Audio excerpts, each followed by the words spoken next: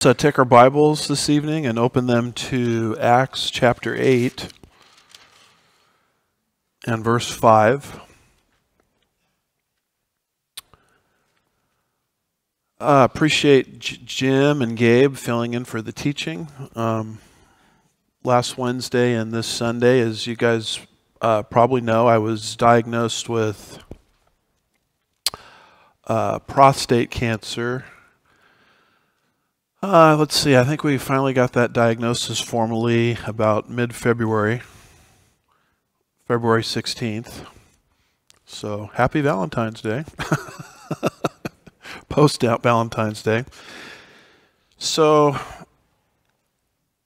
basically it was of the kind that wasn't terribly large. It was 1.5 centimeters, they told me, after going through an MRI and then a biopsy.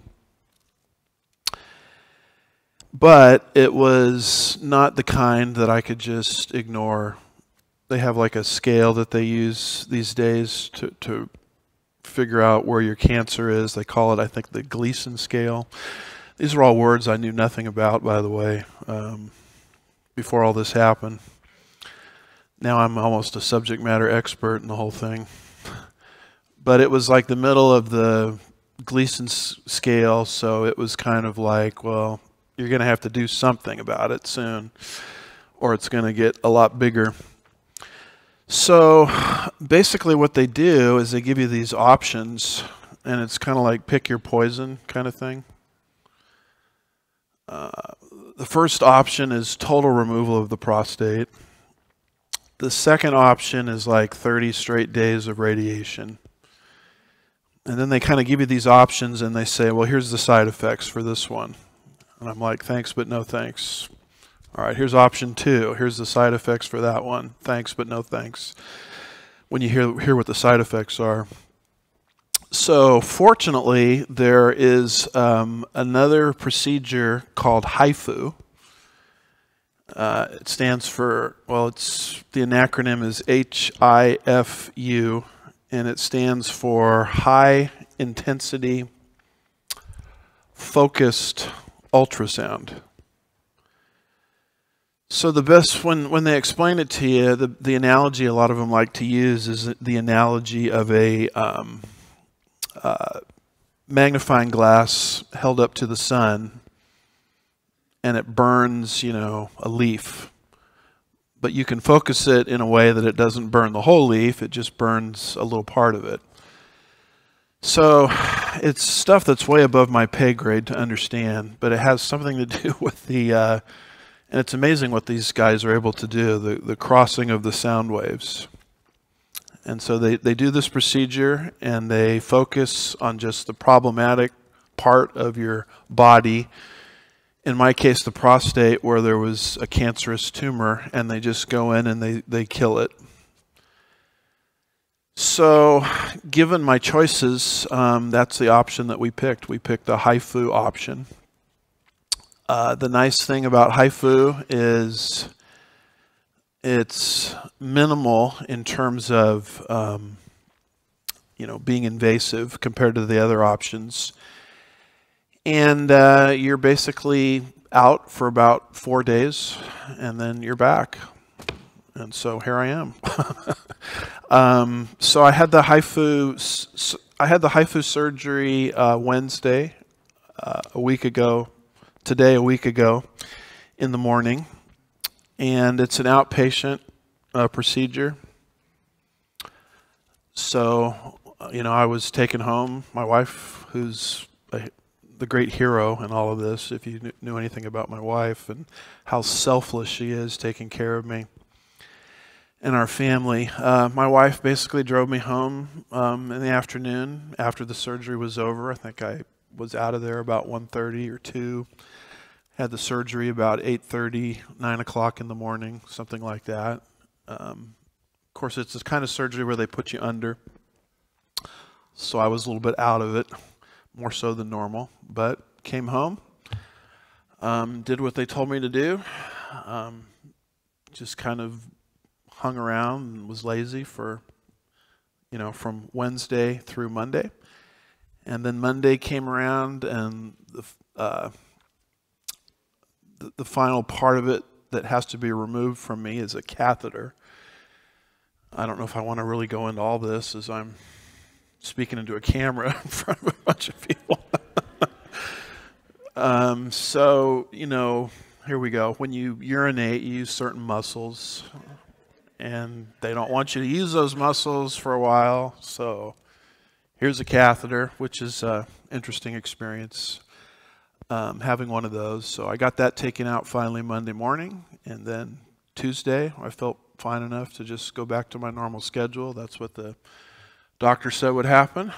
The surgeon, who is a pioneer in this area, his name is Dr. Mobley. He actually has published a book on this. He did the surgery. He went up to my wife. I was, of course, out of it, but he went up to her and he said, I don't think he's going to have to come back. And we're like, oh, praise the Lord. Meaning they were successful, he thinks, in burning out, the problematic area. So I have a follow-up doctor's visit with him, I think in 2.5 weeks, something like that. But, he was very, very positive about everything. And just really want to thank people out there for the cards and well wishes, notes, people saying I'm praying for you, the texts. It's one of those things that you really don't appreciate those kind of things until you walk through something like this, which is my first rodeo, so to speak, going through something like this. So there have been so many cards and well wishes. Some of them I haven't even had a chance to open yet. Emails. So I thought I would just do a blanket thank you to everybody. And I'll try to get to your card and email as time permits. This is very interesting because this is a procedure that was not even approved by the FDA until 2019. So in the old days, prior to 2019, people had to go to Mexico, the Caribbean, or somewhere to get the procedure done. I guess they hung out in the resort, the Caribbean resort, after the surgery, had a few margaritas and things like that. Is this on? Am I being recorded? I guess I am. a few margaritas, and then they recovered and they came back to the United States, and everything was fine. So I'm fortunate that I'm living in a time period where A, this kind of procedure is available, and B, it has been, approved by the FDA. So I feel fortunate in that sense. And I just feel blessed because, we talk in Christianity a lot about the peace of God, God's faithfulness. We can really talk those doctrines up. I talk them up from the Bible, but it's another thing when you actually experience those things. And I'm here to tell you with my problem, as you will experience in your Christian life with whatever problem is in front of you, if you just walk by faith, God will help you out. He provides for our needs. He provides calmness in the midst of a storm. And so I'm very, very grateful, that He would be glorified, through something like that. So they're not entirely sure what caused my prostate cancer. I kept asking, well, what causes it? My first reaction is that I do something through, maybe inadequate diet or something that brought it on myself. And pretty much the answer that I'm getting is it's sort of the luck of the draw. It's your family tree. And if you go back into my family genealogy, my uncle has produced, it's amazing what he's done, 3 very, very thick volumes on my family tree, my mother's side, the maternal side. And if you ever have trouble sleeping at night, I'll let you borrow some of those volumes. It's just unbelievable the amount of work that he'd put into producing these. But apparently, this issue of prostate cancer and those kind of things, it runs on my mom's side of the equation. So I got what the doctors called the luck of the draw. And so Dr. Mobley is pretty confident that once HIFU takes place, there's a very limited chance, almost non-existent chance it will come back. Of course, it always could. He said in all his career of doing HIFU, he's only had two patients, where it's returned. And one of those relates to cancer that got outside of the prostate that he was unaware of. So that accounts for one of the cases. So I guess all things considered, I'm in a pretty good position. There's a lot of people that have this issue, prostate cancer, who have gone the more radical routes. And I have to say, to be honest with you, that I'm a lot better off with what I decided to do, what we decided to do, rather than some of those other routes. So all things considered, I'm very, very grateful. So let's just give the Lord a round of applause. Can we do that?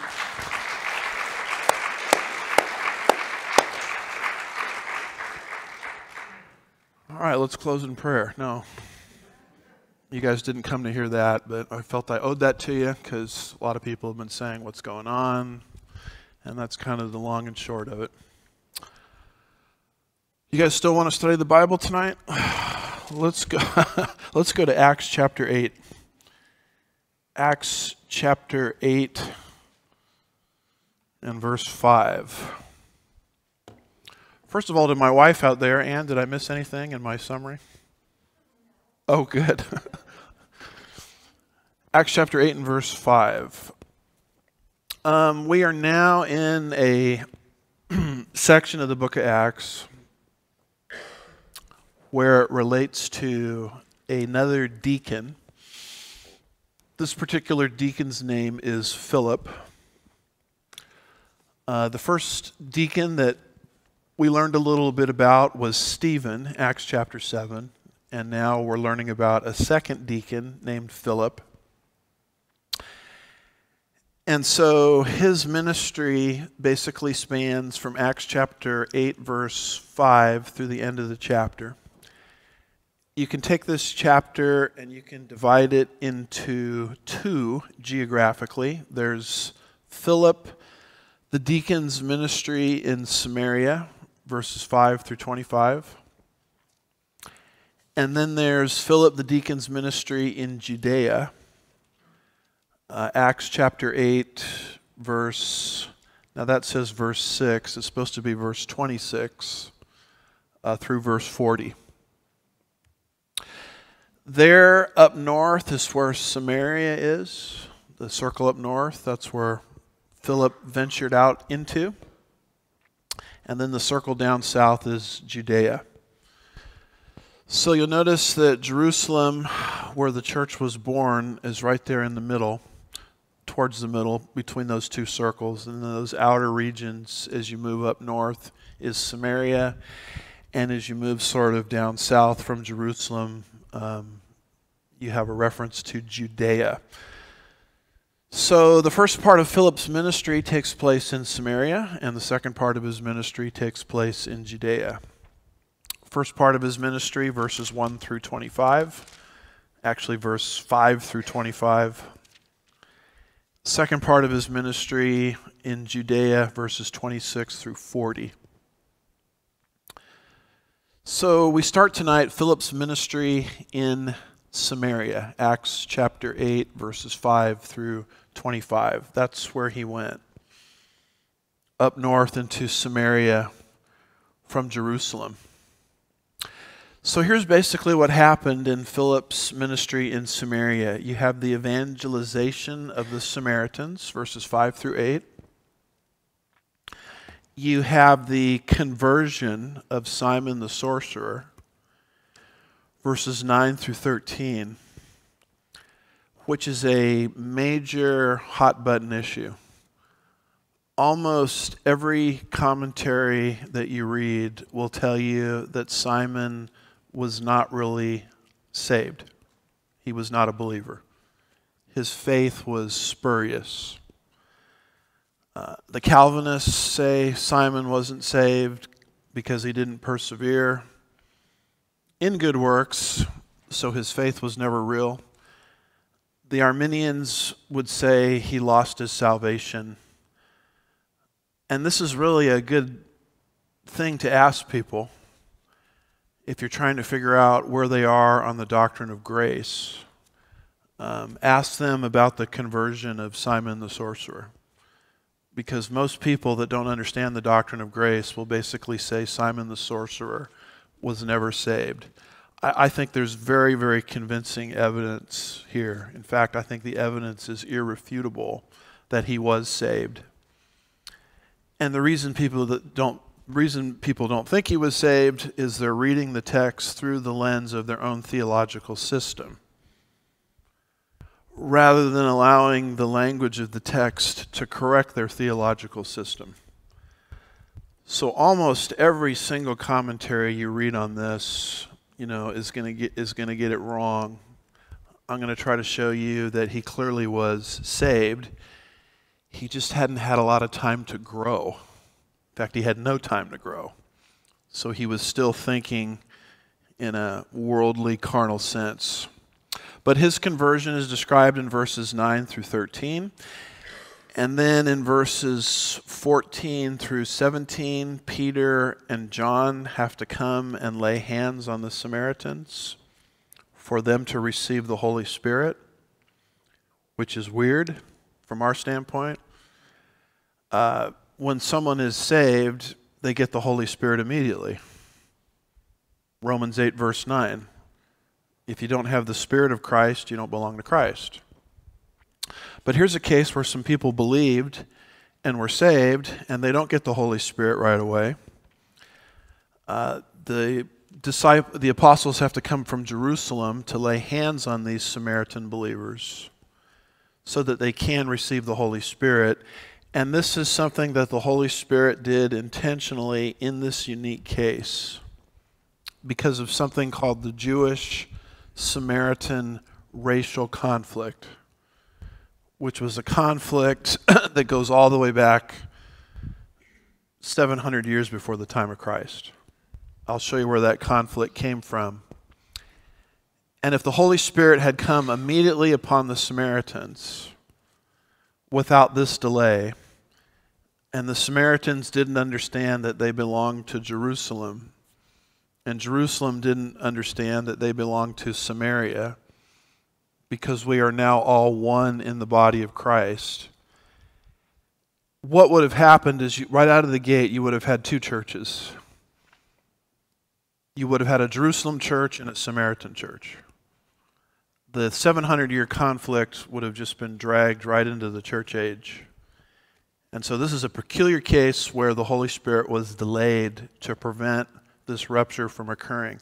So we'll get into that in verses 14 through 17. But after Simon the sorcerer is saved, he wants power, verses 18 through 25, because he saw Peter operate in power as he laid hands upon the Samaritans and they received the Holy Spirit. So Simon, who was a man of power, black magic and things of that nature, wanted that power for himself in the church age, and he is rebuked by the Apostle Peter in verses 18 through 25. And Simon, at the end of that experience, expresses remorse. That's one of the reasons I think he was saved, is he expresses remorse, and he asks for Peter to pray for him. So this is taking place there in verses 18 through 25. So this is all under Philip's ministry in Samaria, Acts chapter 8, verses 5 through 25. So that's sort of the big picture. Now, obviously, we're not going to get through all of this today. I know you guys are shocked by that, but that's the direction that we're moving in. So first of all, notice the evangelization of Samaria, verses 5 through 8. We have Philip's preaching, verse 5, the Samaritan's response to the preaching, verse 6, authenticating signs and wonders, second part of verse 6 into verse 7, and the result of this whole conversion, massive conversions here in Samaria, is joy. Verse 8. So notice first of all Philip's preaching, Acts chapter 8, verse 5. It says, Philip went down to the city of Samaria and began proclaiming Christ to them. Now, who is Philip? Philip is one of the 7 deacons that were selected to handle the distribution of food for the widows in Acts chapter 6. You might remember in Acts chapter 6, verse 5, these 7 deacons were selected. The first deacon mentioned was a man named who? Anybody remember? Stephen. Stephen, the first deacon mentioned, is the focal point of end of Acts 6, up to his martyrdom in Acts 7. The second deacon selected, according to Acts chapter 6, verse 5, was Philip. So Philip becomes the focus of attention now that Stephen has passed from the scene. Philip becomes the focus of attention here in Acts chapter 8. And initially, Philip is called a deacon, but over in Acts chapter 21 and verse 8, he's given this name, Philip the Evangelist. Acts 21 verse 8, Philip the Evangelist. So here's an example of an individual who is functioning as a deacon, but he also felt compelled to go to Samaria to share the gospel. So he was a very good deacon, but he was also a very prominent evangelist. So he was operating under the office of deacon, functioning with the gift of evangelism, and that's who this man Philip is. You look at Acts chapter 8, verse 5, and it says, Philip went down, very important language there, to the city of Samaria. Whoever wrote this book, we believe it's Luke. Liberals think someone wrote this long after the fact. But whoever wrote this book demonstrates a great deal of knowledge of the geography of the nation of Israel. Because Jerusalem is elevated geographically. So when it says here, Acts chapter 8, verse 5, Philip, coming from Jerusalem, went down to the city of Samaria, that's exactly accurate. Galatians chapter 1 verse 17 says this concerning Jerusalem. Paul says, nor did I go up to Jerusalem to those who were apostles before me. So up to Jerusalem, down from Jerusalem, that's geographically accurate. So this book couldn't have been written by someone, that wasn't an eyewitness to the things that are being described in this book. It's written by someone who was there, that understands the geography of the area. In fact, in your book of Psalms, you have 150 Psalms in your Psalter, the book of Psalms, divided into 5 books. There's a special group of Psalms. It's Psalm 120 through 134. And those are called the Psalms of Ascent. Ascent meaning up. That unit of material, Psalm 120 through Psalm 134, are the Psalms that were sung by the Jews as they went up, Psalms of Ascent. They sang them as they were going up to Jerusalem to participate in the various Jewish feasts. 3 of which, if I remember right, were mandatory. Leviticus 23 lays all of that out. So as they were traveling to celebrate these various feasts, they were going up. And so what developed out of that were these psalms of ascent that they sung as they were going up to Jerusalem geographically to celebrate the various feasts of Judaism. So when you go to Israel, I say when and not if, because you're going to get there one way or the other. You're going to be there for the millennial kingdom.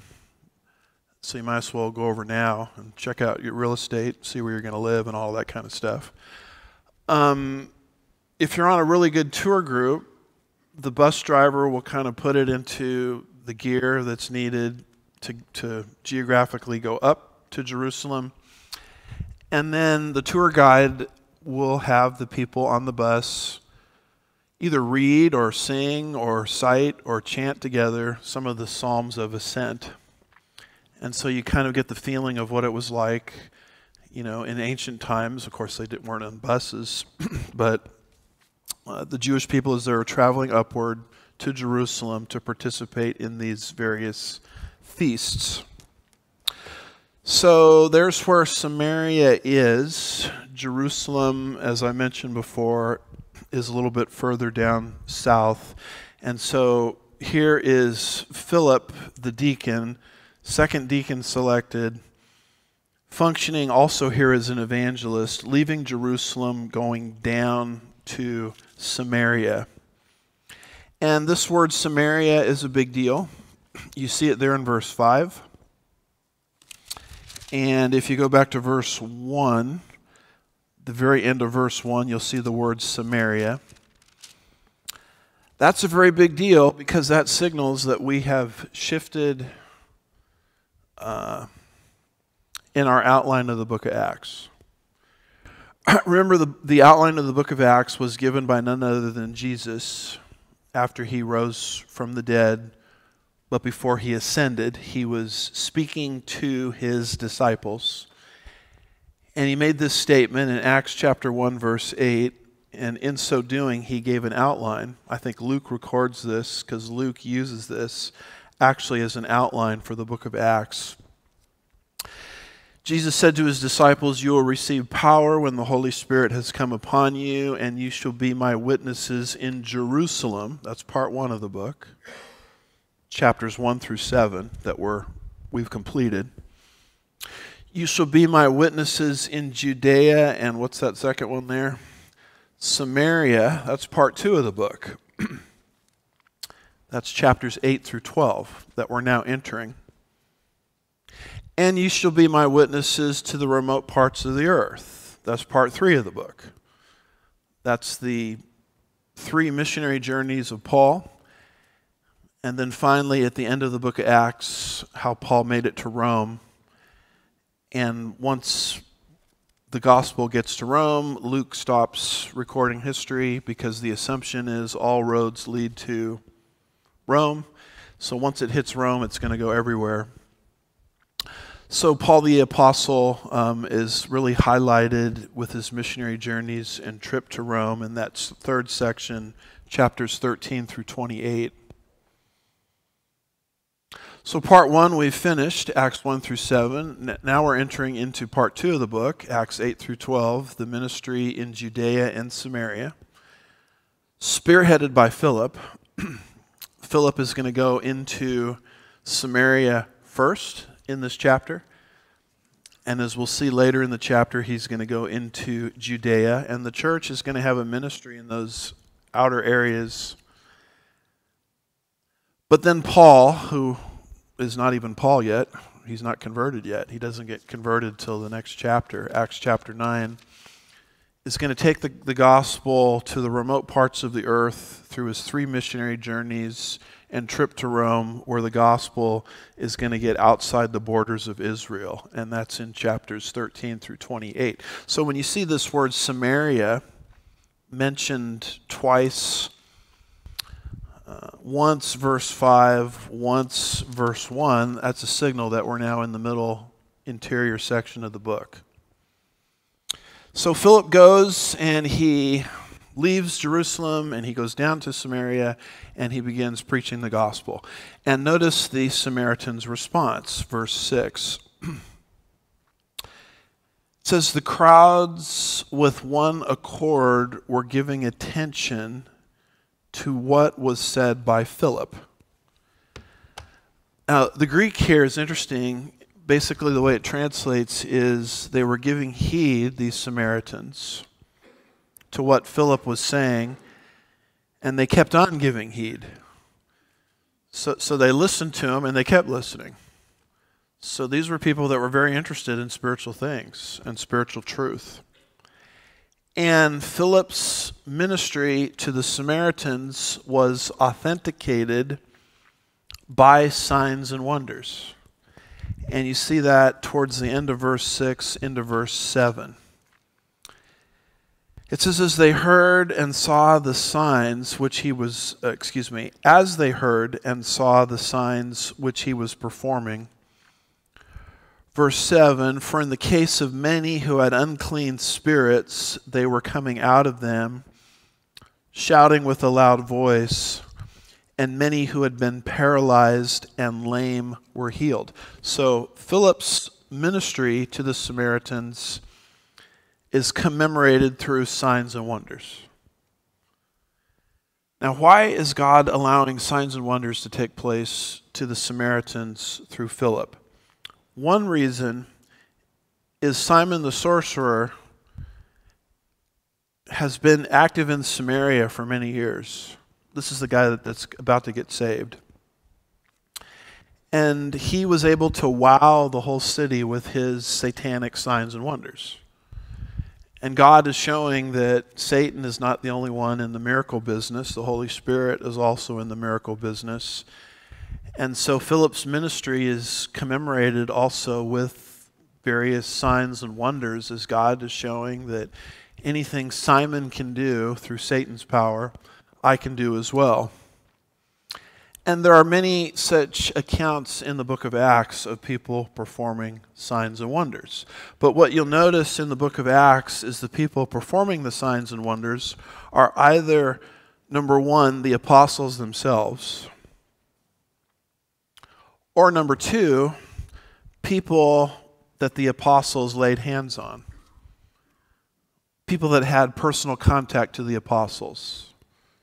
Delegates of the apostles. Arnold Fruchtenbaum has made that comment many times as we've been using some of his material going through the book of Acts. But earlier in the book of Acts, he said this, verse 12 provides evidence of apostolic authority. The account of the second persecution of the church begins by describing apostolic signs. He's talking about something that happened back in chapter 3 and chapter 4. But he makes this statement. He says, again, it is important to note that in the book of Acts, only the apostles and the apostolic delegates who were appointed by the apostles by laying on of hands were able to perform miraculous signs and wonders. This fact has come out 4 times thus far in the book of Acts. He gives the various scriptural citations where you can find it. And now it is repeated once again in this verse. Close quote. So yes, signs and wonders are happening in the book of Acts, but they're being conducted by the apostles or those functioning under the delegated authority of the apostles, like Philip, the deacon, Stephen, the deacon, etc. So since the apostles are all dead, and they've been dead for 2,000 years, our basic doctrinal position is we don't see this level of miracles that we see in the book of Acts, where people have different spiritual gifts of healing, etc., and anybody they lay hands on gets healed. That was something that was a reality in apostolic times. We do not believe that that is something that is a reality today. If you look at the Sugar Land Bible Church position statements, you'll see that we express ourselves on this, very clearly. However, we're also very clear that even though there is no apostolic gift of healing today, that doesn't detract from the fact that God can and does heal today. It's just when God does it, he does it directly rather than indirectly through someone having some sort of gift of healing. So I very much do believe in divine healing. I was sort of dependent on that with the prayers of everybody praying for me from Wednesday through Monday. I believe in miracles. I believe God heals. I believe in divine providence. I just believe that when God does it, he does it directly rather than indirectly through someone claiming they have some sort of apostolic gift.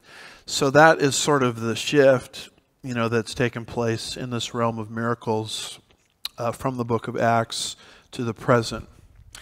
And you'll notice there in verse 7 a distinction between physical problems and demonically caused problems. Look at verse 7 if you could. It says, "For in the case of many," this is Philip's preaching and healing ministry, which the Samaritans were open to. "For in the case of many who had unclean spirits, they were coming out of them, shouting with a loud voice." And, there's a conjunction there, "many who had been paralyzed and lame were healed." So in the first part of the verse, you've got demonic issues. People being possessed by demons. Demons coming out of people. In the second part of the verse, it almost puts it in a different category. You have people that had physical problems. So can demons cause physical problems in people? Yes, they can. Luke's gospel talks about a woman who was bent over physically for a long time. And Jesus, in Luke's gospel, where this story is recorded, makes the statement that Satan put her in that position. And there are many, many examples. Paul the Apostle, 2 Corinthians 12, verses 1 through 10, who suffered from a thorn in the flesh, which was physical. He calls it there a messenger from Satan. So very clearly, the realm of the satanic, the realm of the demonic can cause physical problems in people. However, it's also equally true that not all physical problems that people suffer from are necessarily related to some kind of interface with Satan or demons. The truth of the matter is, we would all have physical problems if Satan completely left us alone, because we're living in a cursed world. We're not getting any younger. Amen? And it says in Genesis 3, verse 19, "From dust you are, to dust you shall return." You put enough miles on the car, and you got to start taking it in more frequently for repairs. It's just a matter of aging, getting older. This last week I had recovery from some physical problems that for the first part of my life, I didn't even know I was susceptible to. I'm not going to attribute that to Satan and the demonic. It's just the fact that I'm living in a non-resurrected body, which is going right back into the dirt from which it came, which is what God said would happen when our forebears had their foray into original sin. In fact, here on the screen, there are a number of examples in Matthew's gospel. We don't have time, obviously, to look these up, but you could jot these down, of people having physical infirmities, and Satan and the demons aren't even mentioned. So sometimes people have physical infirmities because of the realm of Satan and the demonic, but we shouldn't infer from that every physical problem somebody has is somehow demonically caused. And so I think that's what's interesting about Luke, who is a doctor, by the way, separating demonic oppression in the first part of the verse from physical oppression in the second part of the verse. It's almost like he's saying there can be a relationship between the two, but don't jump to the conclusion that every problem people have physically is related to Satan and the demonic. And then as this ministry spreads, you see the joy of the people, which is always the case wherever Jesus is proclaimed and experienced. What does it say in John 8, verse 32, is it? You shall know the truth, and the truth shall set you free. It doesn't say you shall know the truth, and the truth is going to make you miserable your whole life. And then Jesus goes on, I believe it's in John 8, and around verse 36, he says, whom the Son has set free is free indeed. So you get around Jesus and you get around his teachings, you get around the Holy Spirit, you get around the people of God, you get around a church that wants to follow the things of the Lord, and what you'll find is people walking in joy, not misery. A lot of people claim the name of Christ, but they're walking in total misery. And I would say that they're really not walking with the true Jesus. They're walking in some kind of religious form of legalism, because Jesus is not in the business of destroying the lives of people. He's in the business of liberating the lives of people. And look at how the Samaritans react there in verse 8 to what Philip is doing here as the Holy Spirit is using him. It says, so there was much, not a little bit, much rejoicing in that city. Jesus in John chapter 10 and verse 10 made this statement. He says, the thief, referring to Satan, comes only to steal, kill, and destroy. But, contrast, I have come that they may have life and have it abundantly. So it's Satan that's oppressing people and trying to destroy people. John 8:44 of Satan says he was a murderer from the beginning. I mean, it's him who wants to destroy your life, ultimately your health, your outlook on life, your emotional composition, your finances. I mean, anything that's good in your life, Satan is out to wreck. When I was in Campus Crusade for Christ, today they don't even call it that, they call it Cru, because they think crusade is too politically incorrect. I liked it the old way myself. Not because I'm into crusades, but it was just a statement that, we're serious about Jesus. Campus Crusade for Christ.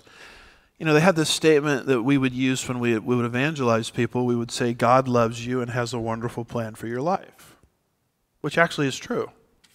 I mean, that's John 10:10. But there's a converse to that. I mean, if God loves you and has a wonderful plan for your life, let's just go to the inverse here. Satan hates you and has a terrible plan for your life. And the deception is people think, well, if I follow the things of the world and I follow the things of Satan, then the bondage of religiosity is going to leave me and I'll really be happy. The further I get from God, the happier I'm going to be. And how many of our youth think that? I got to get away from mom and dad. I've got to get out there and sow some wild oats. I've got to be free to be me kind of mindset. And boy, I'm really going to experience enlightenment. And the truth of the matter is it's a deception that they're under. It's the exact opposite. The further you get away from God, the more miserable you are. The closer you are to God, the more you walk in joy. And that's what's happening with these Samaritans. Here's Philip preaching the good news. Miracles are happening. Healings are happening. Demons are being cast out of people. And it says in that particular city, the city of Samaria, there was not just rejoicing, there was much rejoicing. So we have the evangelization in Samaria. The church has now left Jerusalem and is now evangelizing outside the borders of Jerusalem, which is what Jesus said the church would do when he gave them their instructions that Dr. Luke uses in Acts 1 verse 8 as an outline of the book. Now, as all of these Samaritans are coming to faith, so does this magician, this dealer in black magic named Simon, and his conversion is recorded in verses 9 through 13. So here we have Simon's deception, verses 9 through 11. Samaria's response to Philip's preaching, verse 12. And then in verse 13, Simon himself responds by way of faith to Philip's preaching, just like the Samaritans, and he too is saved. And it's not fake faith. It's real faith. Because the same word that's used to describe the Samaritans' conversions that nobody questions in verse 12, the word believe, is the identical word that's used to describe the conversion of Simon the sorcerer, verse 13. So you can't play this game where you take the use of the word believe one way in verse 12 and a totally different way in verse 13. Nobody would ever read any sane piece of literature that way. Yet, that's how the majority of commentators, exegetes, theologians, and preachers treat these verses. The conversion of the Samaritans was real. The conversion of Simon the sorcerer was not real. Now, why are they doing that? Because what is happening is they're reading the biblical text through the lens of their a priori theological system, whether it be Calvinism or Arminianism. Calvinism, you have to have fruit to prove your faith is real. If there's no fruit, your faith was never real. Or Arminianism, Simon maybe was saved, but he lost his salvation. Those systems are so ingrained in the thinking of people, it becomes almost like a set of lenses, a set of eyeglasses, a prism, if you will, through which they read the Scripture. And if you were never taught any of those systems, let's say you're a brand new Christian, you don't know anything about Calvinism or Arminianism, there's no way that you would read those verses as inconsistently as do the professionals out there. So Simon is actually going to believe and be baptized. Why in the world would Philip baptize Simon if he thought his faith wasn't real? That doesn't make any sense in and of itself. He's going to believe and he's going to be baptized just like the rest of the Samaritans in the prior verse. Believed and were baptized. Everybody knows or thinks the Samaritans' faith was legitimate, but they don't think Simon's faith was legitimate. And Simon the sorcerer, now a Christian, is going to do some weird things. Some power-seeking things. Well, why is he doing that? He's had no opportunity to grow in the middle tense of his salvation. He doesn't understand the walk of obedience, discipleship.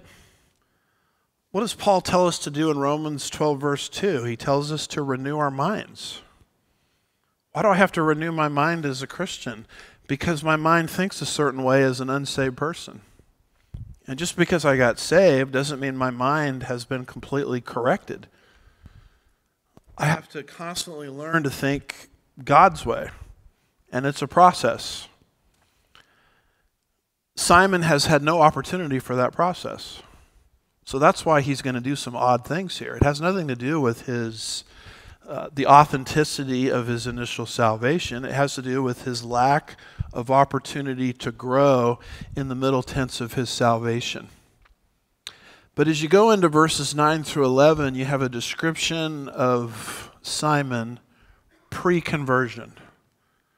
What was this guy doing exactly in Samaria? Verses 9 through 11. We have the deceiver, Simon, verse 9, the deceived, the Samaritans, the type of deception that the Samaritans were under before the truth of the gospel penetrated Samaria. Verse 10.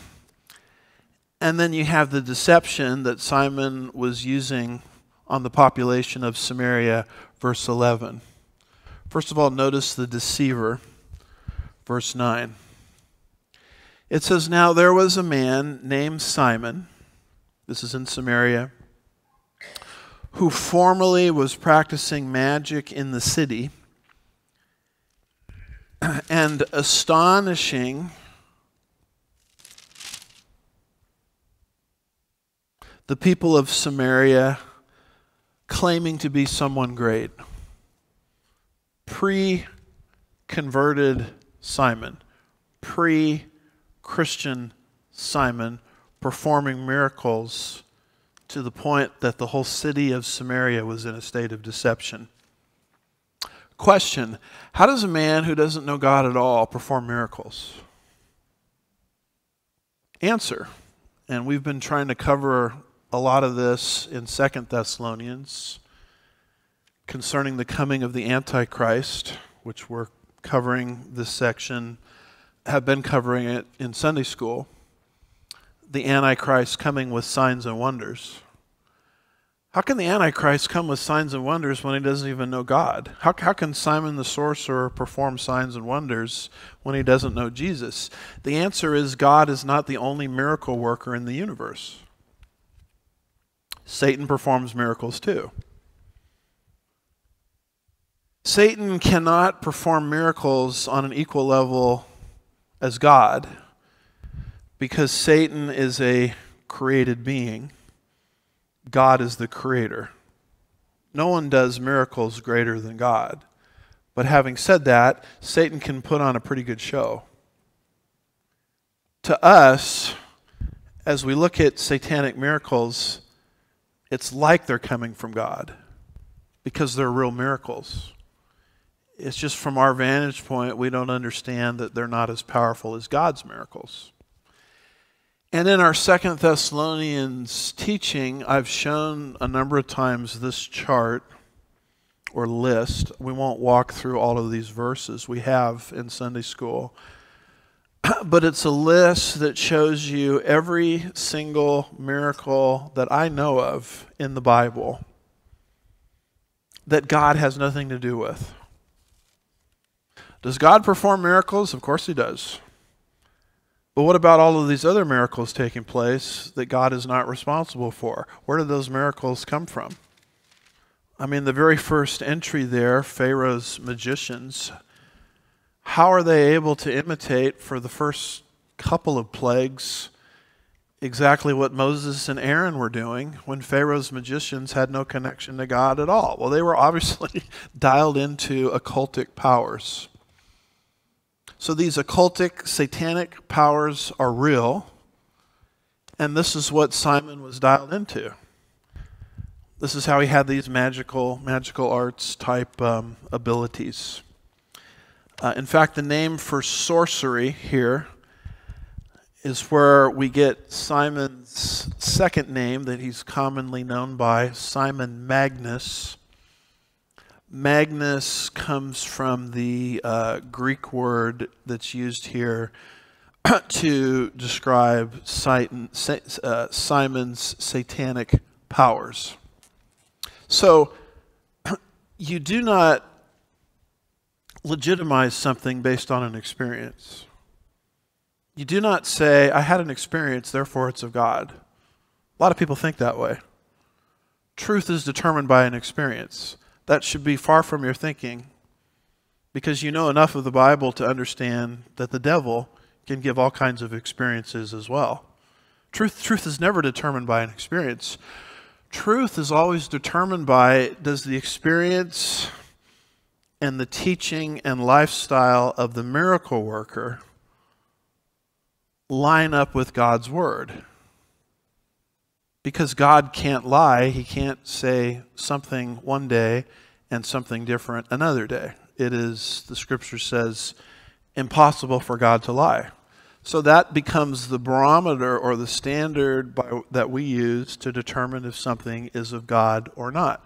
Now, most of the Christian world doesn't think that way. They're just looking for an experience. If I had an experience, if I had a dream, if I had a vision, it must be of God. But if you're astute in biblical truth, which you guys are, or you wouldn't be here, you never determine truth by an experience. You just say about the experience, well, that's very interesting. But does the doctrine and the content of the character of the miracle worker align with what God has already said? Now, if that happens, then maybe I'm open to it being true. But a miracle in and of itself means absolutely nothing in terms of ascertaining what is true and what is not. And here it's very obvious that Simon is not of God, even though he's performing miracles. Because as you look at the rest of this verse, it says, in the city and astonishing the people of Samaria. Now, does this sound Christ-like to you here? Claiming to be someone great. Does someone that's walking by the power of the Holy Spirit walk around and claim to be someone great? No, because the Holy Spirit produces in people humility, right? That is not the power of the Spirit as much as it's the fruit of the Spirit. Galatians 5 verse 22 and verse 23 says, but the fruit of the Spirit is love, joy, peace, patience. I hardly got that one out. Could hardly get that one out tonight. Patience, hard to say it. Patience, kindness, goodness, faithfulness, gentleness. Does Simon sound gentle here, claiming to be someone great? Self-control. Against such things there is no law. So obviously you look at Simon and you see these miracles and you say, you know what? Interesting miracles. They don't prove truth. Let's look at your teaching and your character. Obviously, Simon, you're not of God because your character is the exact opposite of what the Holy Spirit produces. He produces humility in people. In fact, Jesus Christ, what did he do? Did he come in the world claiming to be someone great? The opposite is true, right? The Son of Man came not to be served, but to serve, and to give his life as a ransom for many. Mark 10, I think that is. Philippians 2, verse 7 of Jesus, it says, but he made himself of no reputation, and took upon him the form of a servant, was made in the likeness of men. I don't know about you, but all of these paintings of Jesus where he looks like a male model, he looks like Fabio. I don't mean to disappoint any of the ladies out there, but I think he was probably just an average looking guy. I think there's actually language in Isaiah 52 and chapter 52 and chapter 53 that he was just kind of run-of-the-mill guy. I mean, he's the creator of the universe, but he didn't come into the world to make himself something great. In fact, this is the guy that surrendered his own life on a cross. One of the most, if not the most, humiliating ways to die. So Simon is performing miracles, but he's clearly not Christ-like. Christ did not come into the world announcing himself as someone great, but Simon wants everybody to follow him because of this miracle-working power that he has. And this is what it means to test the spirits. 1 John 4 and verse 1 says, beloved, do not believe every spirit, but test the spirits to see whether they are from God. Because many false prophets, like Simon the sorcerer, for example, have gone out into the world. And yet Simon is a tremendous deceiver in Samaria. And his deception that he is unearthing here is so powerful that he is deceiving an entire city, verse 10, from the smallest to the greatest. So we'll pick it up next time here with verse 10, seeing how the Lord actually took this man, Simon the sorcerer, and brought him to faith. Even though this man, Simon the sorcerer, as a Christian, is going to do some weird things. It's not attributable to the fact that he was never saved, as I'll show you. It's attributable to the fact that he has had zero time for growth and mental renewal. And this will kind of move into the rest of Philip's ministry in Samaria. And then midway through the chapter, he's going to be told to leave Samaria and move into Judea, because the Holy Spirit knows someone is coming down the road, named the Ethiopian eunuch. So his conversion will take place, and that's how the gospel initially made it into Ethiopia. Let's pray. Father, we're grateful for the book of Acts, the things that it teaches us. We're grateful for your providence and faithfulness in our lives. Help us to walk these things out.